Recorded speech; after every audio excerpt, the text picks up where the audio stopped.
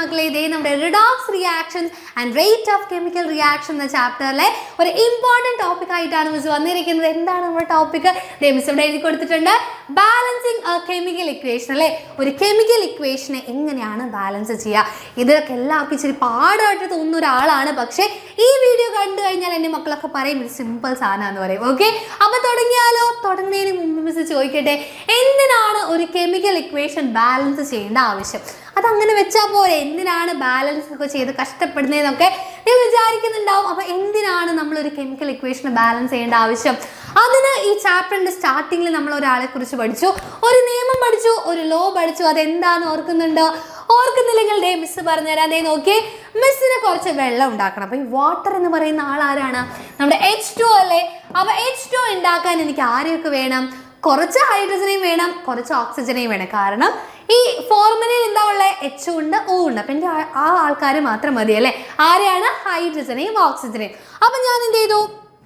ഒരു ദിവസം എണീറ്റ് 2 ഗ്രാം ഹൈഡ്രജൻ ഞാൻ എടുത്തു, 16 ഗ്രാം ആരും എടുത്തു, ഓക്സിജനെയും ഞാൻ എടുത്തിട്ട് എന്തൊക്കെയോ ചെയ്തിട്ട് എന്തായി? എനിക്ക് വെള്ളം കിട്ടി. ആ വെള്ളത്തിൻ്റെ വെയിറ്റ് ഞാൻ എടുത്ത് നോക്കിയപ്പോൾ അത് എത്രയാ? അത് 18 ഗ്രാമാണ്. ഓക്കെ, ഞാൻ ചുമ്മാ വെള്ളം എടുത്ത് വെയിറ്റ് എടുത്ത് നോക്കി 18 ഗ്രാം കിട്ടി. ഇവിടെ നോക്കിയേ, എന്നിട്ട് ഞാൻ ഈ റിയാക്റ്റൻസിൻ്റെ, അതായത് ഹൈഡ്രജൻ്റെയും ഓക്സിജനെയും മാസ് നോക്കിയപ്പോൾ 2ഉം 18ഉം അല്ലേ, 16ഉം അല്ലേ. ഞാൻ നോക്കിയപ്പോൾ 2ഉം 16ഉം കൂട്ടി ആരായി? 18ആയി. അത് കൊള്ളാലോ. എന്താണ്? നമ്മുടെ റിയാക്ടറിന്റെ മാസും നമ്മുടെ പ്രോഡക്റ്റിന്റെ മാസം എന്തായി കിട്ടി? സെയിം ആയിട്ട് കിട്ടി. അപ്പം ഞാൻ എന്ത് ചെയ്തു? ഇത് എല്ലാ സ്ഥലത്തും ആപ്ലിക്കബിൾ ആണോ എന്ന് അറിയാൻ വേണ്ടി ഒന്ന് ഇരട്ടി എടുത്തു. ഓക്കെ, അപ്പം അതെ, ഞാൻ ഇരട്ടി ഹൈഡ്രജൻ എടുത്തു, അതായത് 4 ഗ്രാം ഹൈഡ്രജനും എടുത്തു, പിന്നെ എന്താണ്? 32 ഗ്രാം ഓക്സിജനെയും ഞാൻ എടുത്തു. എന്നിട്ട് ഇവരെ കമ്പൈൻ ചെയ്ത് ഞാൻ എന്തുണ്ടാക്കി? വെള്ളം ഉണ്ടാക്കി.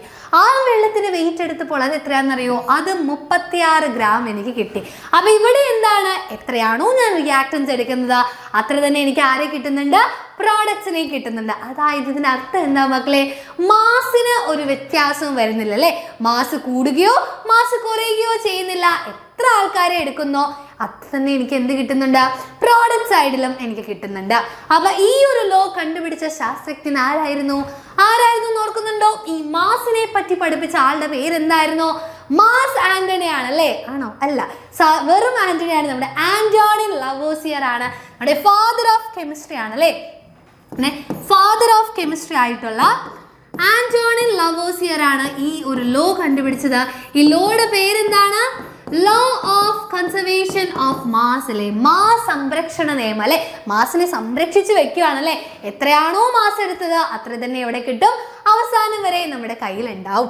അപ്പൊ എന്താണ് ഈ ലോ പറയുന്നത്? നോക്കിയേ, in a chemical reaction mass is neither created nor destroyed. നമ്മുടെ മാസ് എന്ന് പറയുന്ന ആളെന്താണ്? നഷ്ടപ്പെടുകയോ ഉണ്ടാക്കപ്പെടുകയോ ചെയ്യുന്നില്ല. അപ്പൊ ഈ ഒരു ലോയുടെ പേരാണ് law of conservation of mass. അതിൽ എന്താണ് പറയുന്നത്? The total mass of reactant is equal to the total mass of product. അപ്പൊ ഈ ഒരു ലോ വന്നത് കൊണ്ടാണ് ഒരു റിയാക്ഷൻ അല്ലെങ്കിൽ ഒരു ഇക്വേഷൻ നമ്മൾ എന്ത് ചെയ്യേണ്ടി വന്നത്? ബാലൻസ് ചെയ്യേണ്ടി വന്നത്. അപ്പൊ ബാലൻസ് ചെയ്യാന്ന് പറഞ്ഞാൽ എന്താ? മിസ് പറഞ്ഞുതരാം. ദേ നോക്കിയേ, ബാലൻസ് ചെയ്യാന്ന് പറഞ്ഞാൽ മിസ് ആദ്യം ഒരു മെഗ്നീഷ്യം എടുത്തു. ഓക്കെ, മെഗ്നീഷ്യം എടുത്തിട്ട് കത്തിക്കുകയാണ്. മെഗ്നീഷ്യം കത്തിക്കുക എന്ന് പറഞ്ഞാൽ എന്താ? എന്തൊരു സാധനം കത്തിക്കുകയാണെങ്കിലും നമുക്ക് അവിടെ എന്ത് വേണം? ഓക്സിജൻ വേണം. ഓക്കെ, ഓക്സിജൻ അല്ലെങ്കിൽ അവിടെ കത്തുവോ? കത്തില്ല. അപ്പോൾ മെഗ്നീഷ്യം ഓക്സിജനും കൂടി ഞാൻ എടുത്തു. അതായത് മെഗ്നീഷ്യത്തിനെ കത്തിച്ചപ്പോൾ എനിക്ക് കിട്ടിയ പ്രോഡക്റ്റ് എന്തായിരുന്നു? ഒരു വൈറ്റ് കളർ പൗഡറാണ്, മെഗ്നീഷ്യം ഓക്സൈഡ് എനിക്ക് കിട്ടി. ഓക്കെ, ഈ ഒരു ഇക്വേഷൻ നേരെ നോക്കിയാൽ എന്ത് കാണാം? എത്ര മെഗ്നീഷ്യം റിയാക്ടൻറ്റ് സൈഡിലുണ്ട് നോക്കിയേ? ഒരൊറ്റ മെഗ്നീഷ്യമേ ഉള്ളൂ. പ്രോഡക്റ്റ് സൈഡിൽ ഒന്നേ ഉള്ളൂ. ഓക്കെ, അപ്പോൾ അവൻ സെറ്റാണ്. പിന്നെ നോക്കിയേ, ഇവിടെ 2 ഓക്സിജൻ റിയാക്ടൻറ്റ് സൈഡിലുണ്ട്, പക്ഷേ ഒറ്റ ഓക്സിജൻ ആണ് എവിടെയുള്ളൂ? പ്രോഡക്റ്റ് സൈഡിലുള്ളൂ. അപ്പോൾ ഇവർ ബാലൻസ്ഡ് ആണോ? ഇവർ ബാലൻസ്ഡ് അല്ല. അപ്പോൾ എന്ത് ചെയ്യണം? ബാലൻസ് ചെയ്യണം. ബാലൻസ് ചെയ്യാൻ വേണ്ടി നിങ്ങൾ ആദ്യമായിട്ട് ബാലൻസ് ചെയ്യുവാണെങ്കിൽ എന്ത് ചെയ്യാന്നറിയോ? ആദ്യം ഇവരൊക്കെ ഒരു പെട്ടിയിലിടാം. എത്ര ആൾക്കാരെ തന്നിട്ടുണ്ടോ ആൾക്കാരൊക്കെ എന്തിലിടാം? പെട്ടിയിലിടാം. ഓക്കെ, പെട്ടിക്കകത്തുള്ള ആൾക്കാരെ തുടരുത്, മാറ്റില്ല കേട്ടോ. Okay, ready? അപ്പോൾ അതേ ഞാൻ ഇങ്ങനെ നോക്കുന്നു. അപ്പോൾ എന്താണ് കാണുന്നത്? മെഗ്നീഷ്യം ഒരെണ്ണം റിയാക്ടൻറ്റ് സൈഡിലുണ്ട്, ഒരെണ്ണം പ്രോഡക്റ്റിലുണ്ട്. അപ്പോൾ അവർ ബാലൻസ് ചെയ്യണോ? വേണ്ട, അവർ സെറ്റാണ്. അടുത്ത ആൾ ഓക്സിജൻ. ഇവിടെ എത്ര എണ്ണം ഉണ്ട്? റിയാക്ടൻറ്റ് സൈഡിൽ 2 എണ്ണം ഉണ്ട്, പ്രോഡക്റ്റ് സൈഡിൽ ഒരൊറ്റ ഓക്സിജനല്ലേ ഉള്ളൂ. അപ്പോൾ എന്താ ഞാൻ ചെയ്യുക? ഒന്നുമില്ല, ഇവിടെ ഒരു 2 ഇട്ട് കൊടുക്കാം. ഓക്കെ, അപ്പോൾ ഇവിടെ 2 ഓക്സിജൻ ആയില്ലേ? ഇവിടെ എത്ര ഓക്സിജനാ? 2. അപ്പോൾ ബാലൻസ്ഡ് ആയോ? ബാലൻസ്ഡ് ആയി. ഓക്സിജൻ ബാലൻസ്ഡ് ആയി, പക്ഷേ മെഗ്നീഷ്യത്തിന് പണി കിട്ടി. കാരണം എന്താ, ഇവിടെ 2 മെഗ്നീഷ്യം ആയി, ഇവിടെ നമുക്ക് എത്ര മെഗ്നീഷ്യം ഉണ്ട്?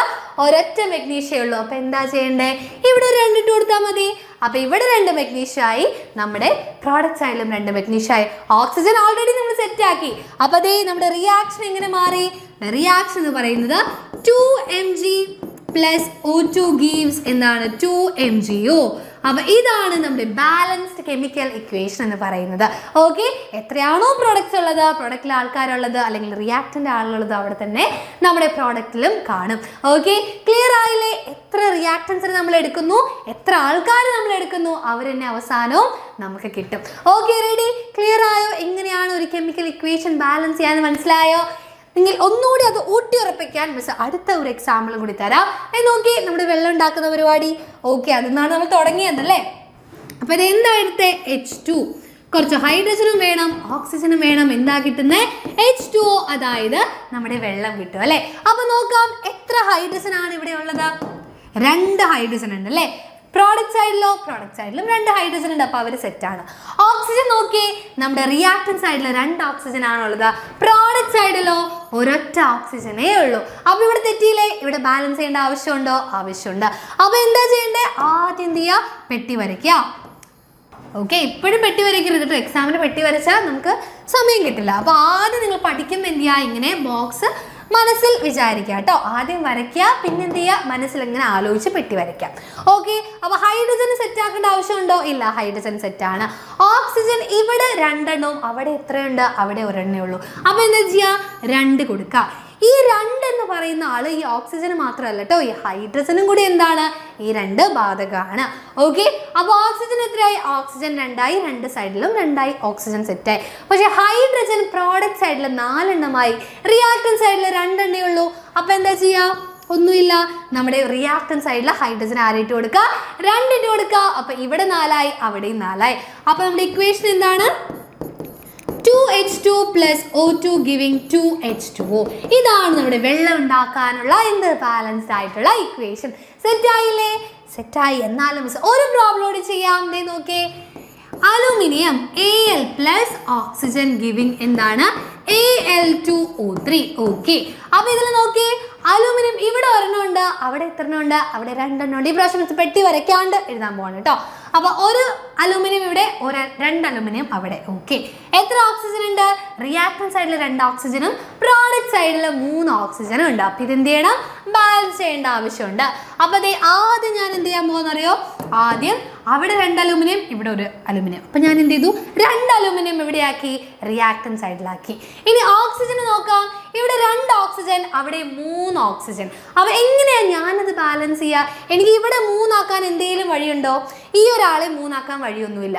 ആ ആളെ 2 ആക്കാൻ വഴിയുണ്ടോ? അതുമില്ല. അപ്പൊ നമ്മൾ എന്താ ചെയ്യുക? ഈ 2 പേരങ്ങ് മൾട്ടിപ്ലൈ ചെയ്യുക. അതായത് ഇവിടെ 2, അവിടെ 3. അപ്പൊ 2 × 3 എത്രയാ? 6 അല്ലേ? അപ്പൊ അത് വെച്ച് നമുക്ക് ബാലൻസ് ചെയ്യാം. അപ്പൊ എന്താക്കാൻ പോവാ? ഓക്സിജനെ ഞാൻ 6 ആക്കാൻ പോവാ. ഇവിടെ 2 ഉണ്ട്. അപ്പൊ 2ന്റെ കൂടെ എന്ത് മൾട്ടിപ്ലൈ ചെയ്താലാണ് എനിക്ക് 6 ആവുക? 3 അല്ലേ? അപ്പൊ ഞാൻ ഇവിടെ 3 ഇട്ട് കൊടുത്തു, 3O2. ഓക്കെ, ഇനി പ്രോഡക്റ്റ് സൈഡിൽ വന്നാൽ ഓക്സിജൻ എത്രയാ? 3 ആവുള്ളത്. എനിക്ക് എത്രയാ ആക്കേണ്ടത്? 6 ആക്കണം. അപ്പൊ ഞാൻ എന്തിട്ട് കൊടുക്കണം? 2 ഇട്ട് കൊടുക്കണം. അപ്പോൾ ഓക്സിജൻ ഇവിടെ 6 ആയി, അവിടെയും 6 ആയി. അപ്പോൾ ഓക്സിജൻ സെറ്റാണ്.